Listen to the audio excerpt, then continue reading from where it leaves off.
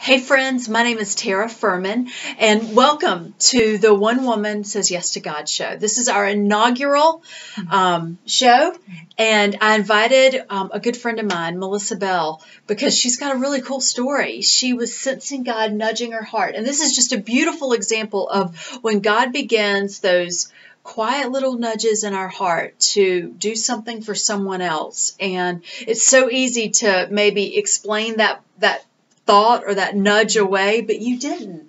And this is a perfect example of how one woman can really make a difference in her corner of the world when she just obeys those little nudges. And so it started out with a need for winter coats, right? Yes. I was heading to the store to buy my son some snow pants, and I was reminded of a family I had met recently from Arizona. And I kept feeling like I had to call her and see if she had winter coats. Because if you know anything about warmer climates, they do not sell true winter coats. I'm from Florida, and I did not have real winter coats for my kids' first winter. And you see, I did not know that. I thought that a winter coat was a winter coat, but I guess not. That if you're in Florida or in Arizona, these warm weather states, they need a jacket. Right. Okay. So I thought, we're going to really see if they need a jacket, see if they have warm enough coat. I felt a little weird calling her. Because I thought that's kind of an inappropriate question. Are you a good enough mom to, have the appropriate wear for your children? And so it would have been. Well, you were afraid that that's how she was going to perceive it, right? Exactly. And right. I brushed it off for a day. The nudge came again. And so finally I thought, well, I'm going to get uncomfortable and have this conversation. So what'd you do? I called her. First I texted her and I said, hey.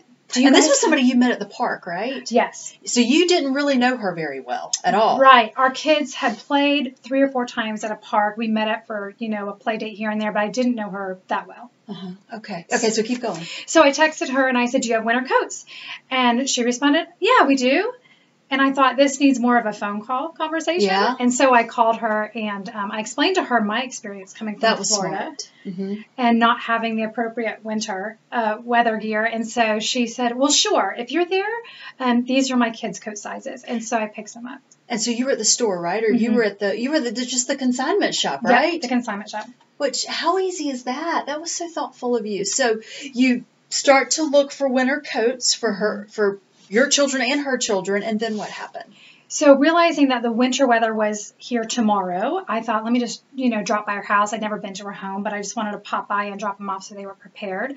And I happened to be 3 minutes away and drove right over, and I said, hey, I'll leave these on your front porch.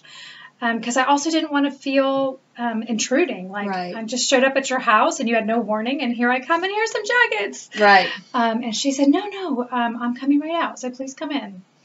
And so you walked into her house, and then what happened? Okay, so her kids are the cutest, and they came running downstairs. They said, Miss Melissa, our room is all set up. We're so excited. We want to share it with you. And I'm standing right in the doorway of her home. I don't want to, force my way or anything. And I said, well, if your mom wants me to, I can. And she said, yeah, let's go up. And so I went upstairs to see their newly decorated room. They said they had just set it up last night. And what did you see when you saw that room? When I walked in, it was just...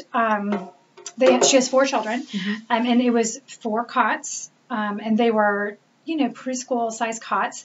Cots for 4 kids. And they each had a blanket, and they were so excited, showing me their particular blanket. Wow. And hadn't even dawned on me that was the situation. I was not even aware when I was walking through the house that this was the situation.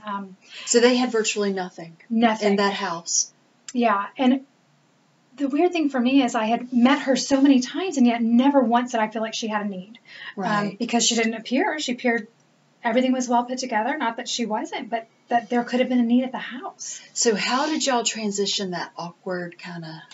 Well, I turned around, and the mom had tears in her eyes, and she said, I am really embarrassed. And I just said, what are you embarrassed for? We have all been there. And she said, I just don't know how to say. And I said, God has me here for a reason. What can I do to help you? And you don't even know if this woman's a believer or not, or... No. You have no idea. Okay, no so idea. Go ahead. But I knew that God wanted me to say, God has me for a reason. And so I said, we're in a very affluent area. Let me see what I can reach out for you. And she said, no, the jackets are enough. And so we kind of left with the thought that the jackets are enough, but I would kind of see what I could help her out with. But the kids didn't even have pillows for their cots. They didn't have pillows. All of this came to my attention as I was texting her from the house, because on the way home to my house, I'm driving, and I just felt God saying, Melissa, you need to like really pursue this. And I thought, God, I don't have a whole lot. I'll go through and see what extras I have, but I don't have a lot. But I'll give him everything I can. And God said, I just need you to be obedient. I felt like I just wanted you to say yes to take him. the next step. One step. One step. So I reached out on Facebook. Social media can be good.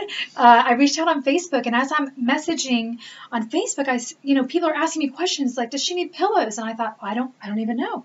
So I said, "Do you need pillows?" And she responds, and she said, "Pillows would be great."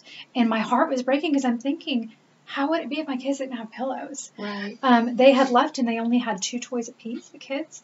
But essentially, they had nothing else in their house. They didn't have tables. They didn't have chairs. They didn't have dressers, pots, pans. And so God was so good. All I did was hit send, and things came pouring in. So a week later, 10 days later, what a haul had poured in. Okay.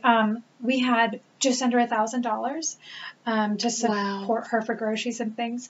Her house was furnished. I mean, people weren't just going into their pantry. They were going to the store and buying things, and said, well, how about a crock pot? And I said, that's not a need.